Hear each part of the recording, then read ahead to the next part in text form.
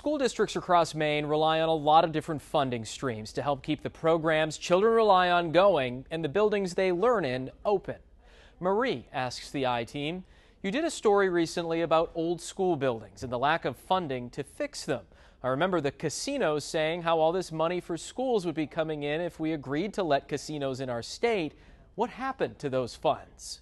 Well, Maine has two casinos, the oldest of which is nearly 20 years old. And over the decades, they've both brought in hundreds of millions of dollars in revenue to the state. And Marie is right. Part of that revenue is earmarked for education. Here's how that revenue distribution breaks down. State statute directs 46% of the casino's net slot machine revenue and 16% of the casino's net table game revenue be divided out through a cascade to various municipalities, organizations, and funds. As for K through 12 funding, 25% of the slot revenue set aside goes to essential education programs in the state and 10% of the table game revenue. At Oxford Casino alone, that money is added up to nearly $15.5 million so far this year.